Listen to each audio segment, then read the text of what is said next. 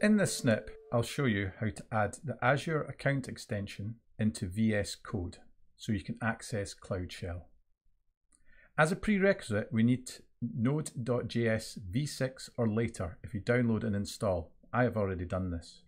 In Visual Studio Code, click on the Extension tab, go to the search area and type Azure Account. From here, we'll click on Install. Then we'll click on Reload.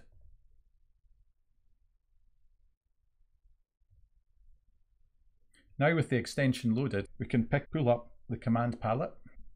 If we type AZ, we'll get the commands that are within that extension. So we'll select Open PowerShell in Cloud Shell. So it's telling us we're not signed in, so sign in first. So we click on Sign In. To sign in, use a web browser to open the page.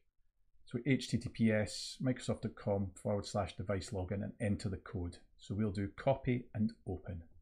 We paste in the code and we click on continue.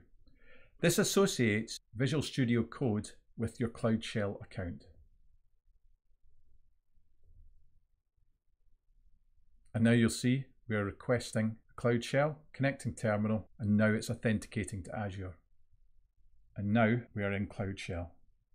We can type a simple command, cd, and we can actually change directory into your account, like so. We do dir, and you can see all resources, resource groups, storage accounts, virtual machines, and web apps. To quit from the Cloud Shell, just type exit, pull up the command palette, and then we can sign out. Thank you for watching this snip.